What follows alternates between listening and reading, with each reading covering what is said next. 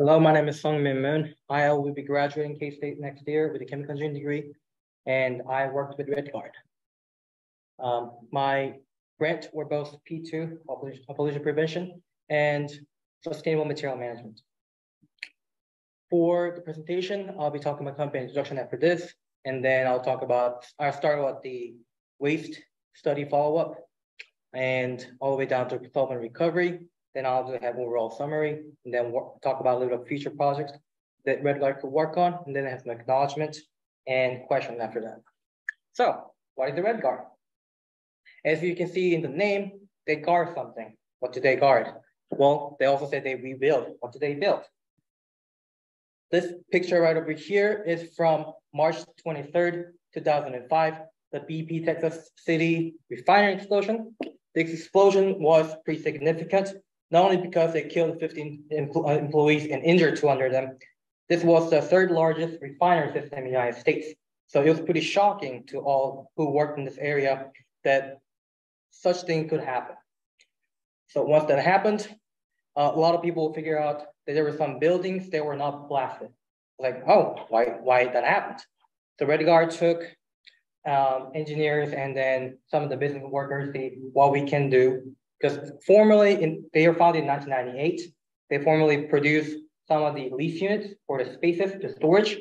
And then they said the shipping containers are a lot like what they have. And maybe we have some opportunity to create a safe space where the workers work for refinery and they could prevent such events from happening. So this one of the model is called Generation 3. Blast resistant model, not blast proof. Blast proof is nearly impossible, but blast resistance is possible. So that's what their buildings are. And there are total 5 locations in Wichita area. They have many different locations throughout the state. And I'm mainly stationed at production center. And then I worked with FC North, which is fabrication north, fabrication south, and High Plains manufacturing, for the LED and the air leak audits. Production roadmap. So this is how Redguard conducts their business. Either customer reaches out to them or sales personnel reach out to them, they create a proposal and they get building quotes. Each buildings are decent size. It takes quite a long time. So they have a lengthy process of doing it. They do site study because each state have different building codes because they are buildings. They have to comply them. And sometimes customer may not know what they necessarily need. They do a full survey on the site study, then they design and they purchase the materials for that design, and then goes to the manufacturing process. They start with fabrication center like FC South, FC North. They get the metal, different type of metals, and then they shape it and they weld it to the building shape, like we just saw. And then they go to production center. Once they are welded, they blast it near white finish. And then they have paintings and they do floorings and then do installments on HVAC, electronic units, and light fixtures and everything like that. So it's like office building, but it's safe. And they do on-site testing on their facility and they transport it after they're all done to where the buildings will go. And then they may have on-site assistants to install and then to test and let the customers have it. So, LED exchange. This project was recommended in 2019 and 2022 interns, and PC site, production site recently exchanged it. They followed through our recommendations. They used to have about, they had 6 lamp T5 fluorescent fixtures, and they changed to LED fixtures. The LEDs were Stacko 200 watts with 28,000 lumen. The major concern with the lighting is that it was not bright enough. Some shops are really old. They're old buildings and they recently purchased. So a lot of workers, they said they're uncomfortable with some of the lighting because it's too dark and it's not too safe. So companies are aware of it.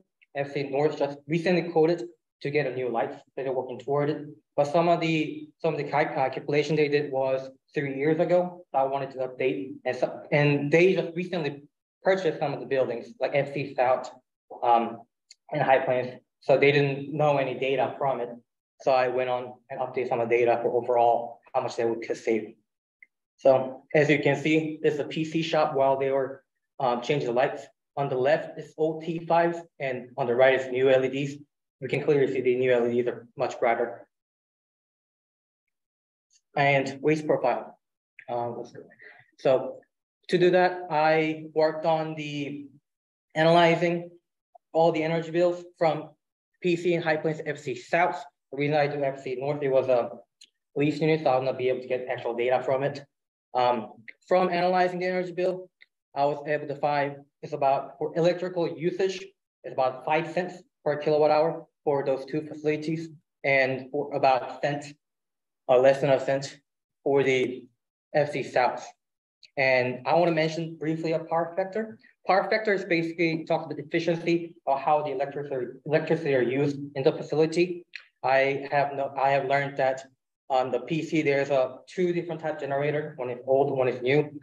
The new one does all the different types of air compressors, blast booths, paint booths, some of the office building, computers, and whatnot. And their efficiency is about 75%, similar to High Plains manufacturing place. So for the future, just a reference, they might want to look into how the electricity is going through the facility to improve the power factor, which will decrease the electrical usage and price. Nonetheless, this is the general equation that I used to figure out how would cost, how much they save. So it's number of fixtures times the wattage of each fixtures, then the total work hours, and then how much it costs per kilowatt hour for energy demand. I also figure out the total cost of the light usage.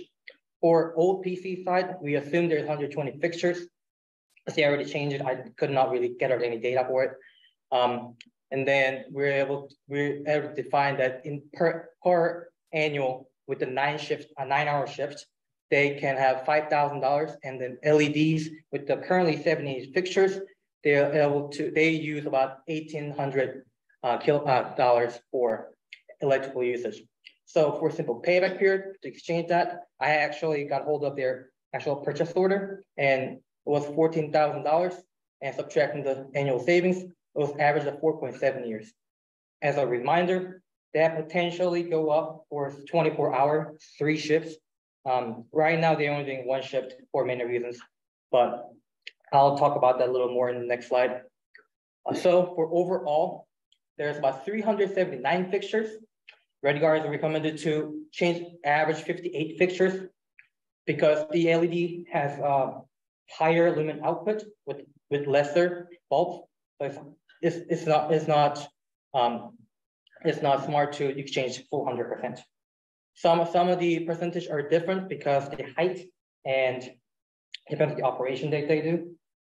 And from the overall investment, $44,000, they were able to save annually about $6,000, and the overall SPP, which is the simple payback period, 6.5.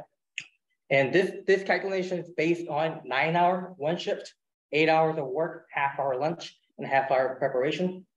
And from this 1 shift, Redguard is able to save 148 metric tons of CO2. And for 24 hours, 3 shifts, the annual saving is about $15,000 and $358,000 kilowatt hour for 2.8 year simple payback period. Now we go back to waste. So 2021 intern worked greatly on this, identifying what type of waste the company have and try to eliminate some of the waste. She majorly focused on the wood waste, plywood, OSB, and pallets, and cardboard waste, because they do have a lot of packaging. Some of the equipments, so HVAC units or refrigerators or whatnot, they're common crates or cardboards. So he's trying to work and reduce them. And we can see from the fabrication center, there's always metal sheets, some cut off because some buildings are certain sizes, certain lengths, they cannot really utilize it. So that's also the waste over there. There's some unused, expired paint from the painting process. There's some blast media from the blast process, flooring uses the wood, OSB board, sometimes FRPs, and installments have plastic piping or electrical cords, anything like that, and packaging. Mainly it talks about the wrap they do. They have plastic wraps, or because they have to transfer from the Wichita area to all across the United States. They require some type of protection for the buildings. So the intern focused on the wood and cardboard. I followed up why some of the implementation was not possible. It's because due to the fact that Redguard, variety type of projects, each projects are custom designed, which means different type, unique in each. They use different type of paint, a different type of wood, a different type of metals.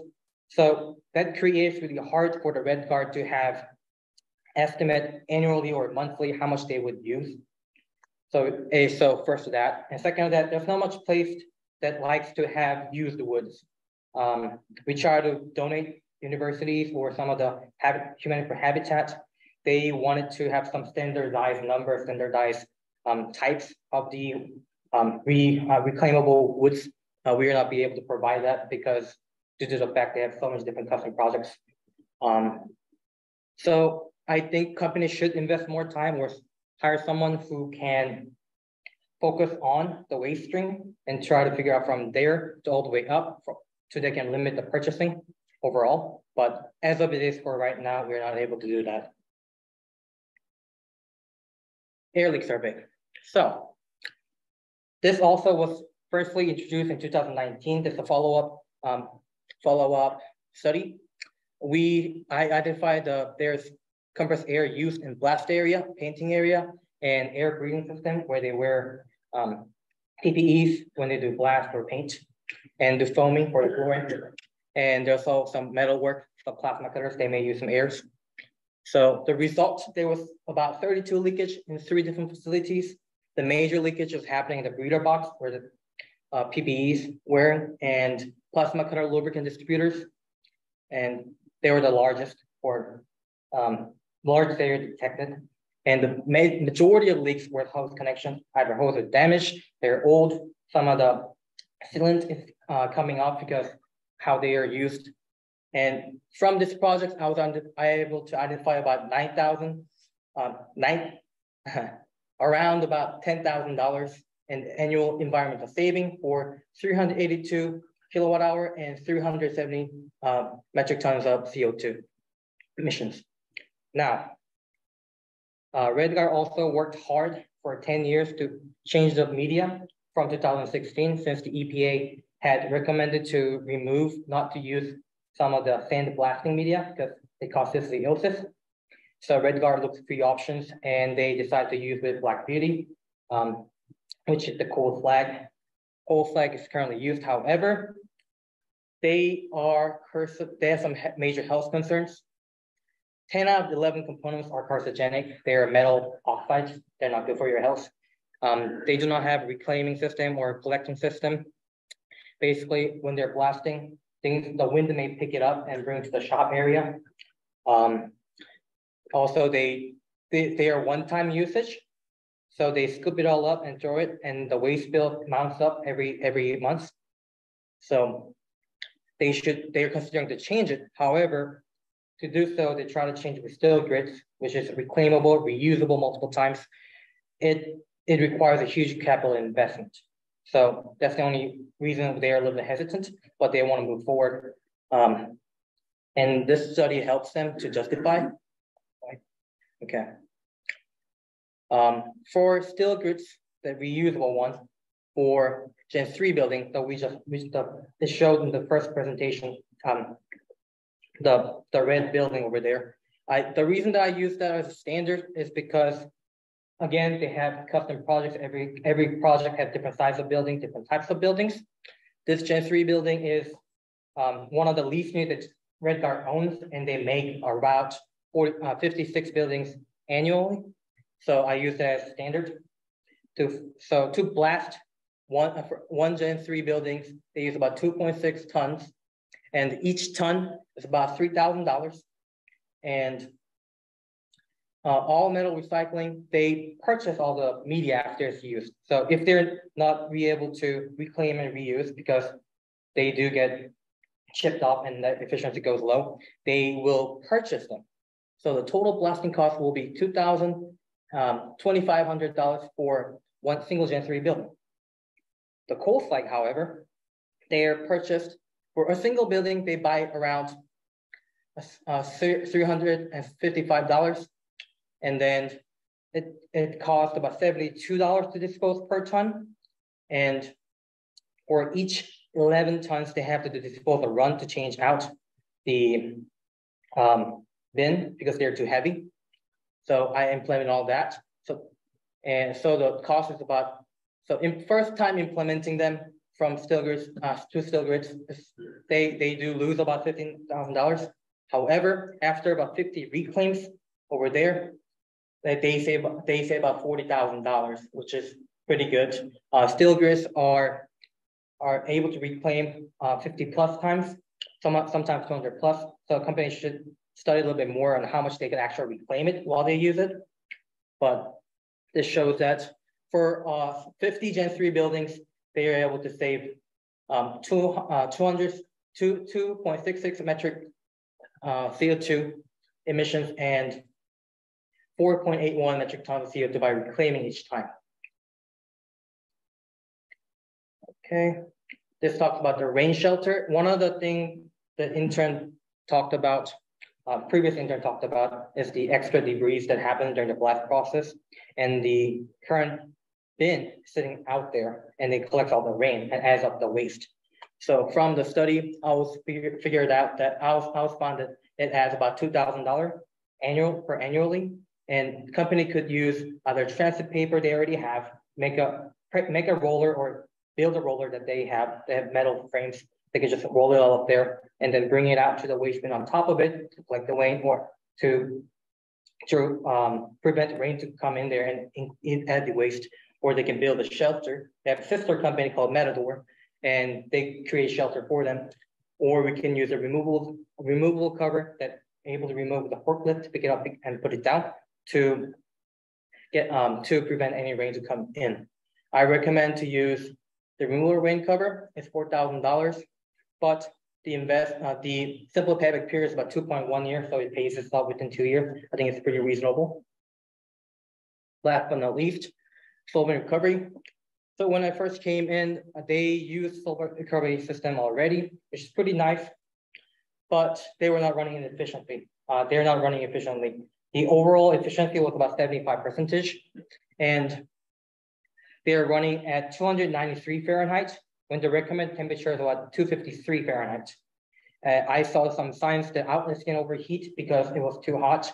The machine is not getting cooled down on time because it's too hot, and the room itself there's no AC, but they do have airflow. So only the airflow and the room temperature is cooling the machine. So it has difficulty on that. So overall, I decided to work on some temperature and how much input that affects the overall process.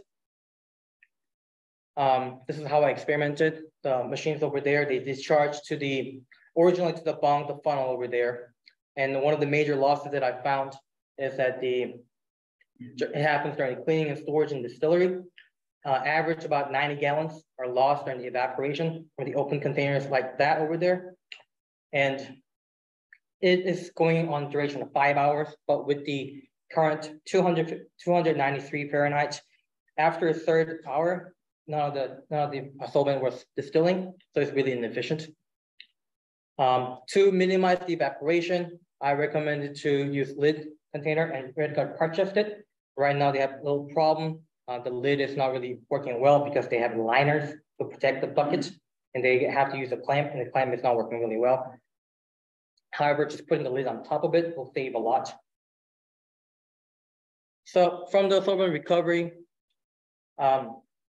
initial thought was that changing temperature, so lowering the temperature, will increase the yield, and managing the operation time also to increase the yield.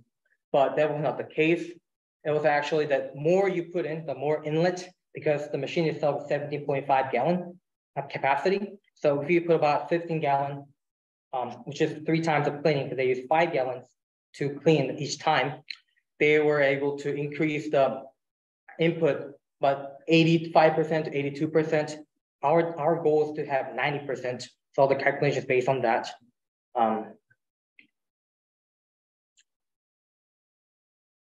So overall, if we are able to use the lid, we would able to save 90 gallons, and changing the machine, optimizing to 75% currently to 90%, we'll save about 165 gallons of MEK.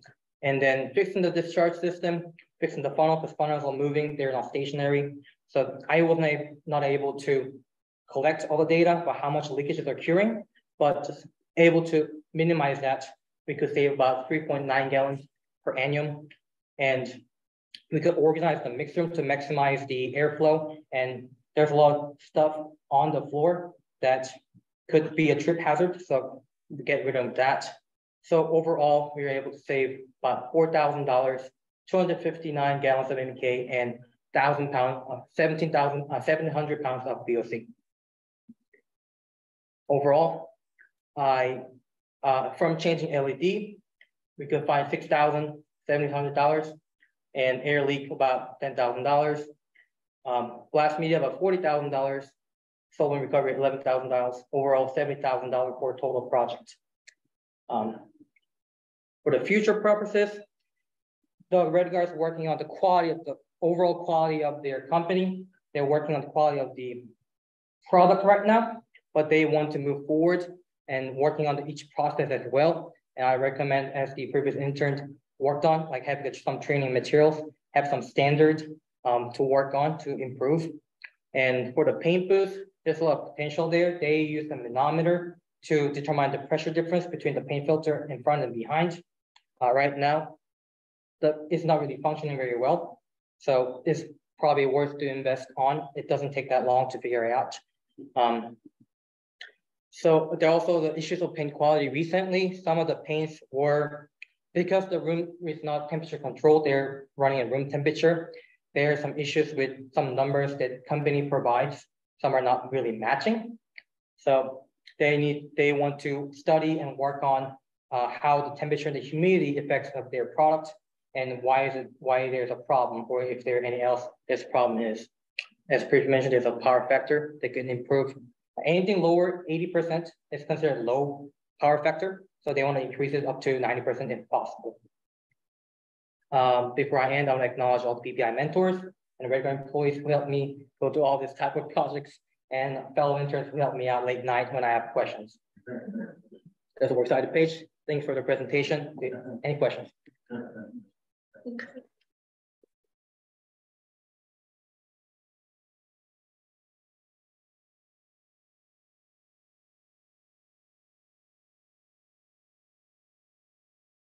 Yes. What do you like best about your internship? I learned a lot. My discipline is chemical engineering, not really industrial or environmental. So I had to learn a lot of the lean management or some of the environmental impact, how to analyze the energy bills and whatnot. So it was all new. So I had to learn on site. And I learned a lot talking to the actual person who worked on the present on the shop floor, and talking to the management and how their views are a little different, and to explain to them what they're thinking and how they're thinking was pretty interesting to how to work on it. Yeah.